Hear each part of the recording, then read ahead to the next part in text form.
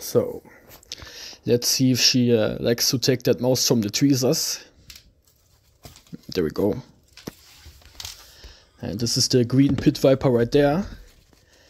Trimeresurus albolabris. And in true green tree pit viper fashion, she is holding on to that prey item. Sinking in those fangs all the way and probably still injecting venom. Just like that. And she of course got a real good grip on that mouse, so it can't injure the snake in any way. It's just gonna wait until that venom finishes it. Which actually might take a while with the species. You know, those green pit vipers, they have comparably mild venom. It is very effective towards amphibians and birds though, from what I've been told. However, against mammals not so much.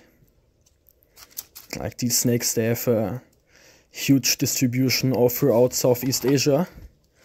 And a lot of people do get bitten by these snakes. And yet most seem to survive without too much problems. There are fatalities known though. So I would recommend still being careful, of course. There we go, very beautiful snake right there, in my opinion. Like, I personally prefer the terrestrial species in general. However, I just couldn't say no to that beautiful bright green and yellow coloration they got going on. And they look even more beautiful in person than on camera, I can assure you that. Very wonderful snakes right there. So yeah, I guess I'm a fan of the boreal ones now as well. Not sure if I'm gonna get some more of these species in particular in the future, but who knows. Maybe if the day comes and I have collected all the rattlesnakes and terrestrial pit vipers that I still am looking for, I might also look into more of the arboreal ones as well. But anyway, so let's go on to the next snake. See how the Sistrurus does. I think I'm gonna feed him next. So this is Sistrurus milliarius. Boom. There we go, pygmy rattlesnake. Right there. Oh look, the venom just kicked in.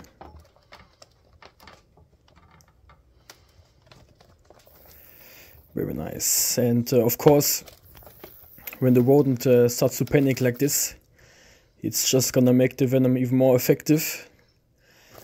At the end of the day, you know, the heart rate picks up and it just makes the venom circulate through the body even quicker.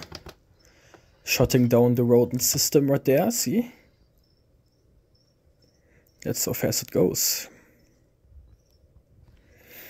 And again, this is a dusky pygmy rattlesnake, to be exact. Sistrurus milliarius barbouri.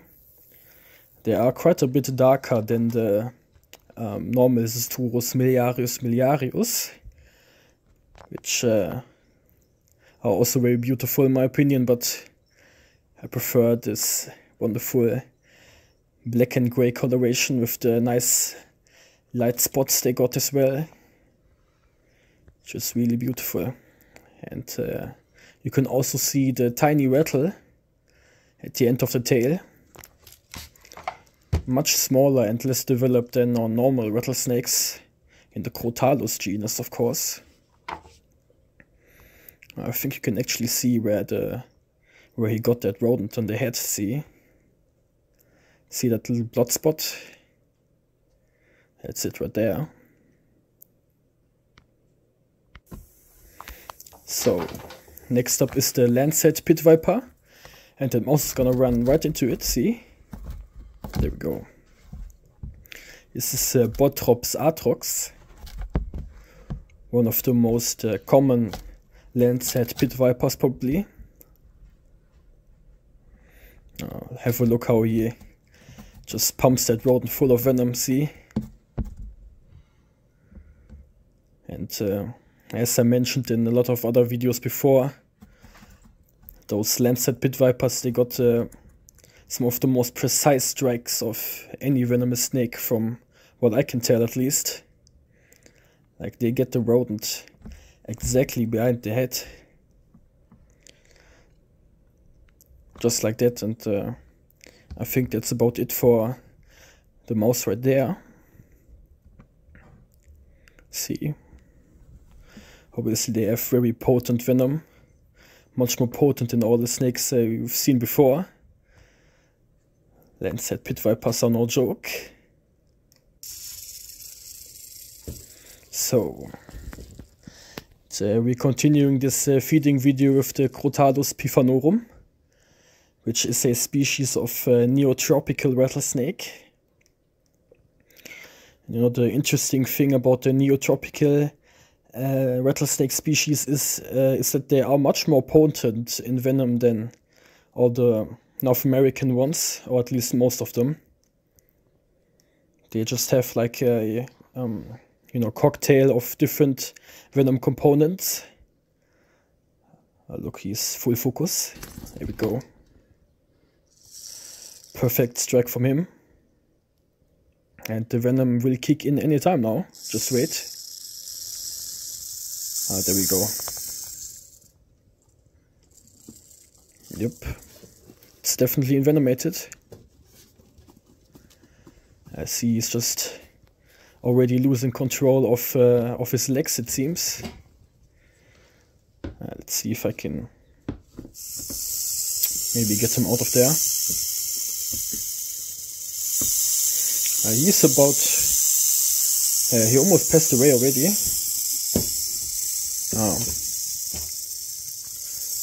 Or at least close to passing away. See, that's what I mean. It's just... it seems to be even more effective than what you see with some of the North American species. And they are very toxic towards humans in particular as well, it seems. Like, there are cases where people pass away only 20 minutes after getting bitten by a neotropical rattlesnake. And there are also cases of people passing away 2 weeks after getting bitten and thinking they survived it. And then they pass away from kidney failure, which is a common symptom after getting bitten by one of these. So, stay inside, please. This is the puff adder, of course. Bitis arietans. And he's a male specimen. He's a bit confused, it seems, but as soon as he spots that mouse, he's gonna stay inside his home, of course. No, behave yourself, please. Oh. Look, he bites the tweezers. I don't know what's wrong with him today. Usually he's a very well-behaved snake, but today he's acting a little weird. But please have some patience. I think he changed his mind now. Oh, come on. Now he's gonna get it. Yeah, there we go. Just like I said, that mouse just looked too tasty, so he had to behave, apparently. And of course the puff adders are also known for holding onto the prey items if they can. They show in general similar behavior to the gaboon vipers, to which they are related to. However, from my experience, they do differ in hunting technique in regards to a few things. They don't hold the mouse off the ground like the gaboon vipers do.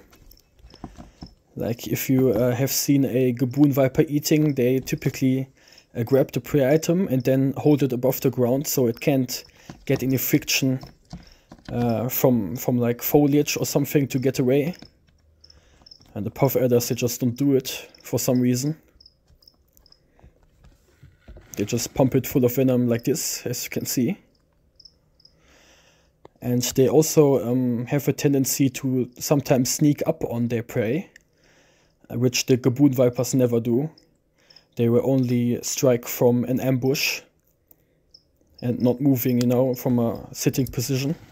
They will never try to sneak up on their prey. The puff adders, they will do it if they are hungry in particular. So let's go to the next one. So this is the Agkistrodon conanti again. The Florida cottonmouth. And he is a little bit incompetent, so give him a second. He will notice that it's food there, but it can take a bit. And he prefers it when I hold the rodent in front of him with the tweezers, like this. Come on.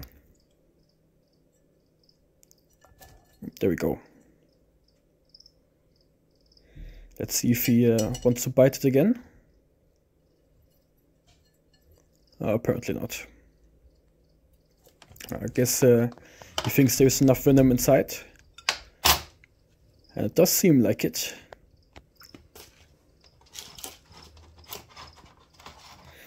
Rodent is passed away already. Oh, never mind, it's still alive. But it's about done now. Of course, that water moccasin venom is no joke either. Especially from a comparably large size specimen like this. For him, those feeder mice are just a small snack.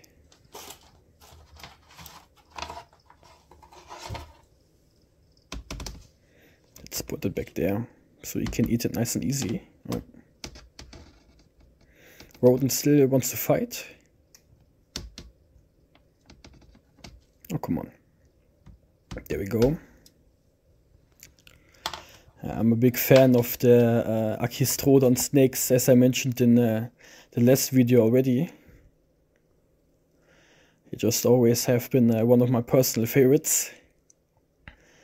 Have a nice strong feeding response usually. He's a bit of an exception and likes to act a bit strange sometimes. But I don't mind, I still love him very much. He's a very beautiful snake with this nice dark coloration. As babies, they have a very striking banded pattern.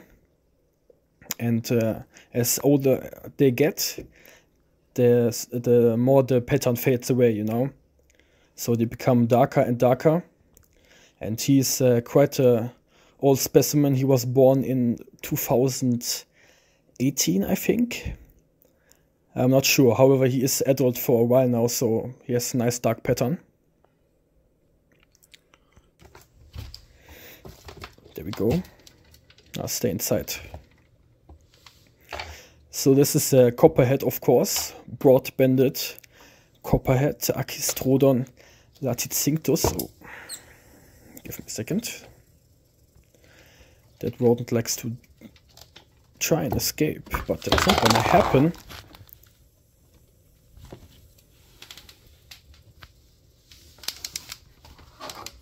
Now stay inside, please. Venom should kick in time now. And then he's not gonna be able to run away. Very nice. He's just waiting patiently for that rodent to pass away. He is a very hungry snake. He never skips a meal, even though he's even when he's like, you know, days before shedding, he doesn't care.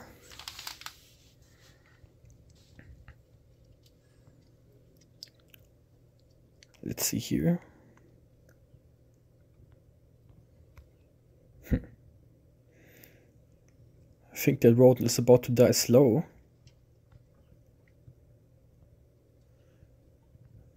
He's certainly envenomated though. Otherwise he would... Oh.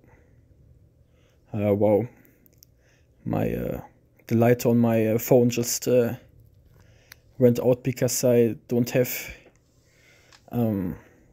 because it's running low on battery. Not battery, but I don't know how the English word is. Whatever. I guess I have to film the rest of this feeding video like this. I hope you don't mind. I will take care of it for the next feeding video, so it won't happen again, I promise. Yeah, but I hope you like those longer feeding videos as well.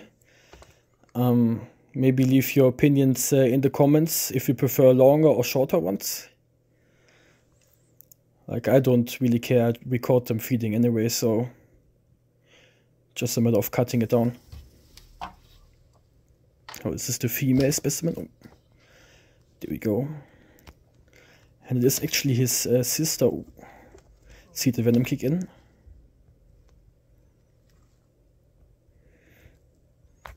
I think it's about it. It's some very fast acting venom.